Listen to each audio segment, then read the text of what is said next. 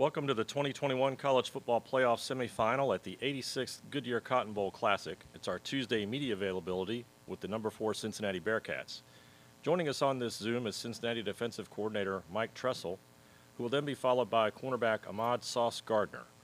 Also occurring at this time on a separate Zoom are interviews with linebacker Darian Beavers, cornerback Kobe Bryant, and linebacker Joel DeBlanco.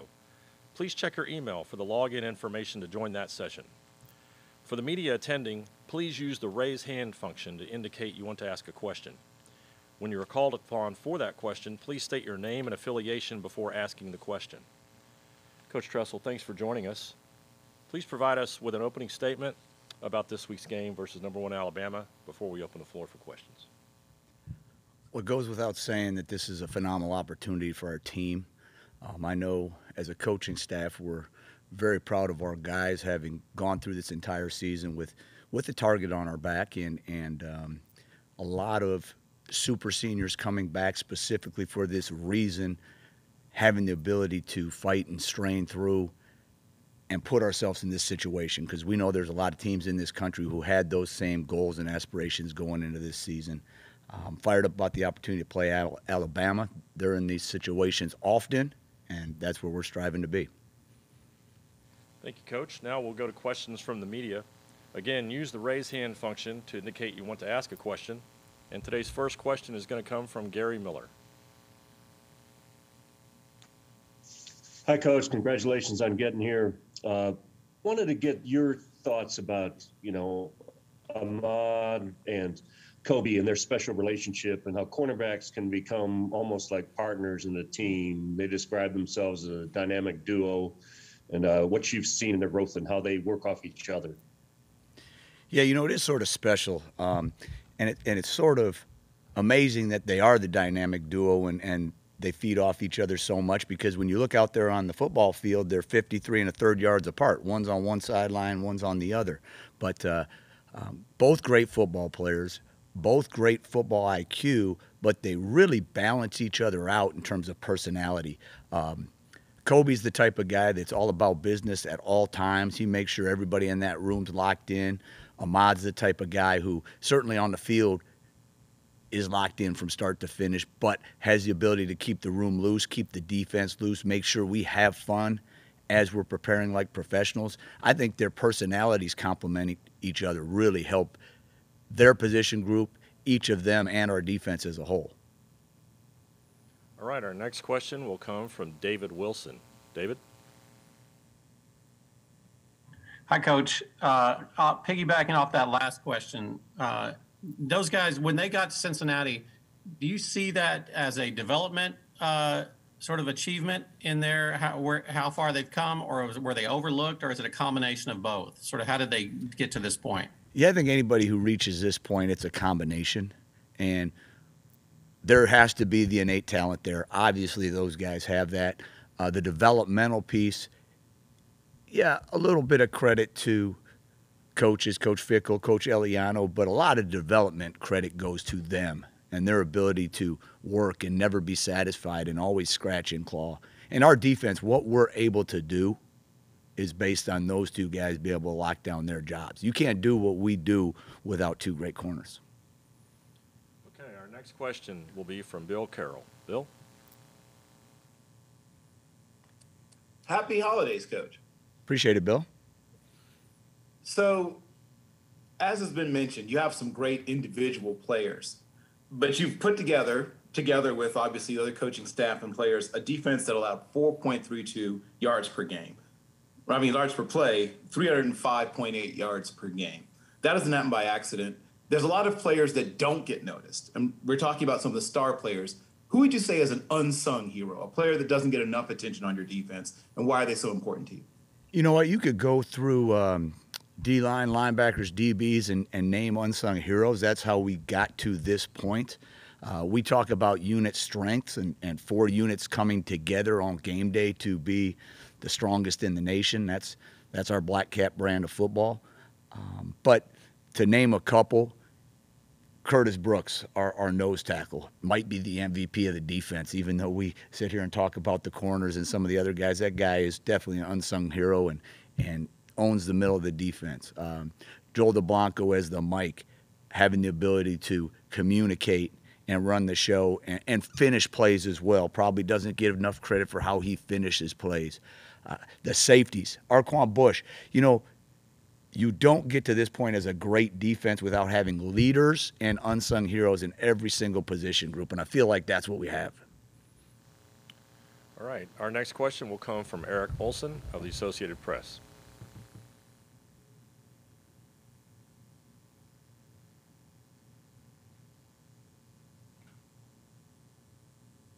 Eric, you might want to hit the unmute button.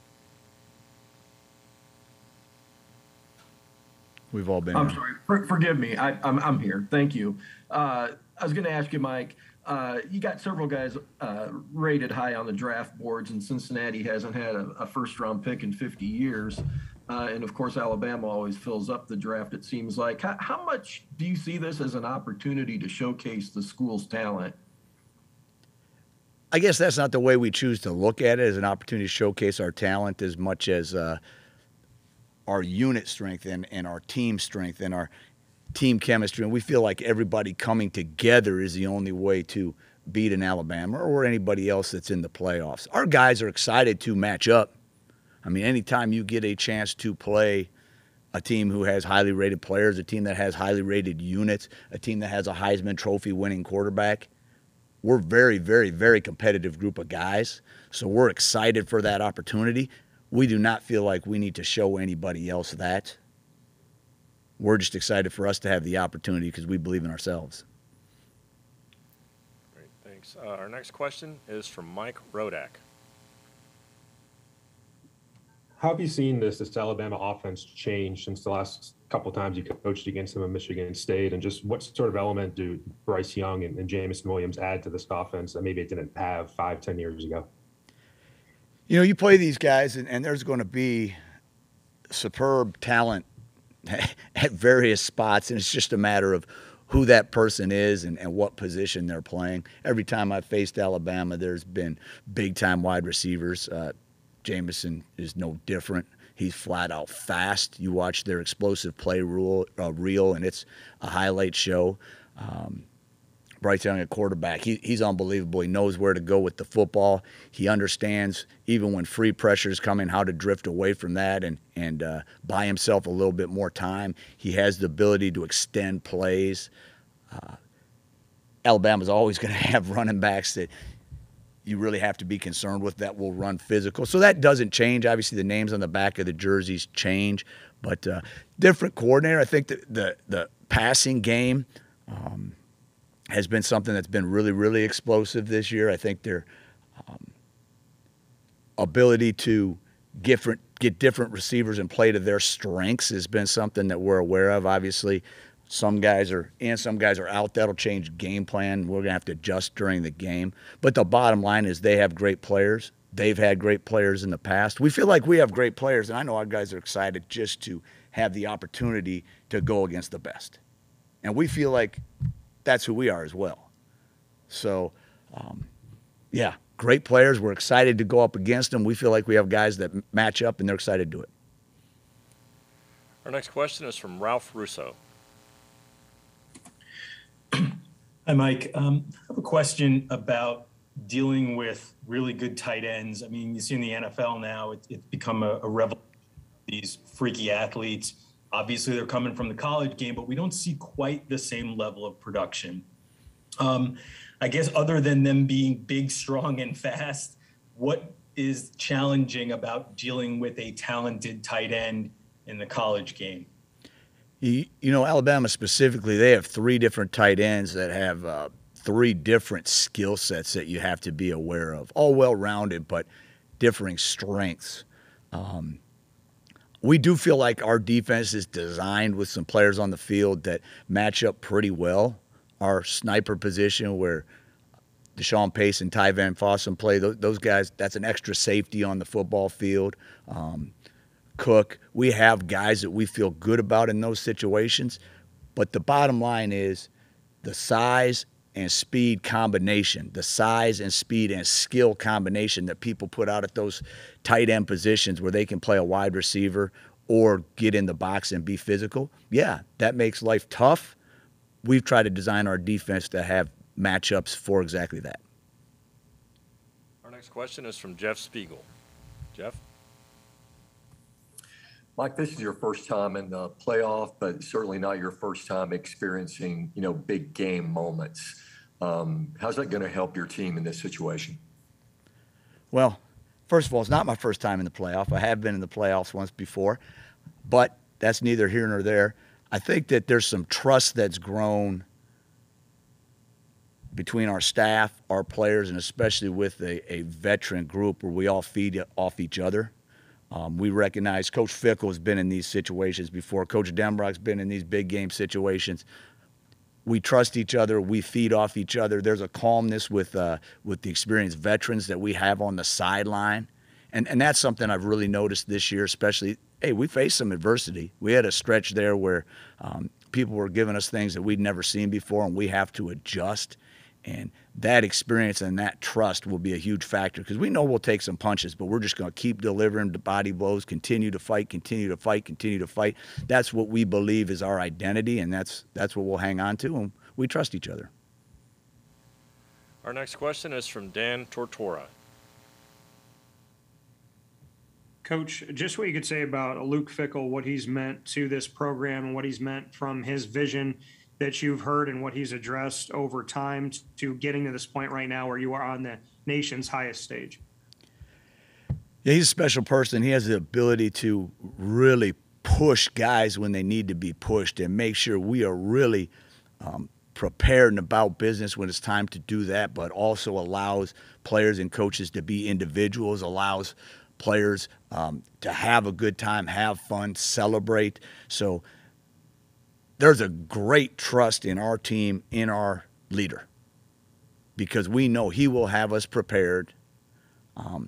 He wants what's best for us. He wants us to have a good time. And we've talked about, enjoying this experience, believing in ourselves, knowing that being us, being the Bearcats, playing Black Cat football, that's enough. That's enough. So there's a high level of trust. Everybody sees his vision. We believe what he tells us.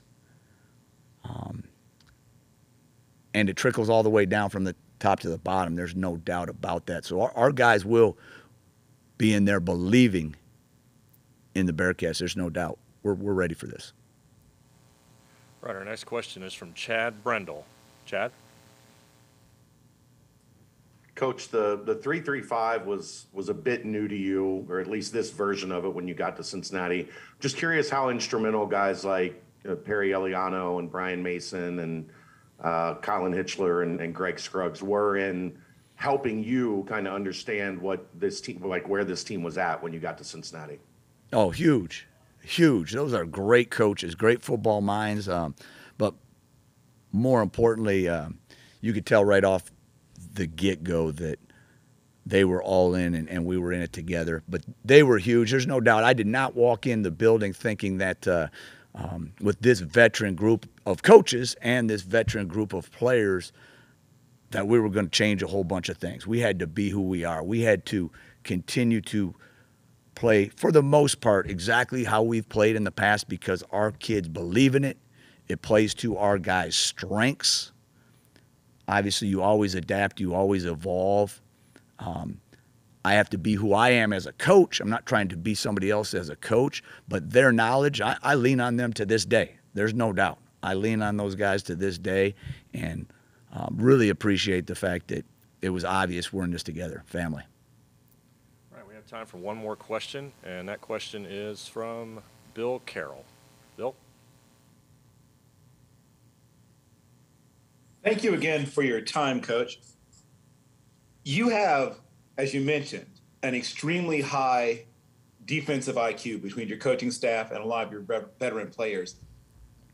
Please explain how you strike the balance between getting exotic, throwing new looks or some things out there that maybe aren't on film already, and then still being able to have your guys play fast and free. Yeah, so that's sort of what experience does, to be honest with you. You have been in these situations. You know what we do as a base so inside and out that you can spend a little more time focusing on those wrinkles, focusing on a few things that we know the offense hasn't seen. You're playing against a great quarterback, a great offensive coordinator. You have to give them some looks that they don't know exactly what they're looking at. But because of that experience, the way our older guys lead our young guys and how well they know what we do, we're able to spend time on those new things. And Alabama will see some things they haven't seen before. All right, Coach Tressel, thanks for joining us.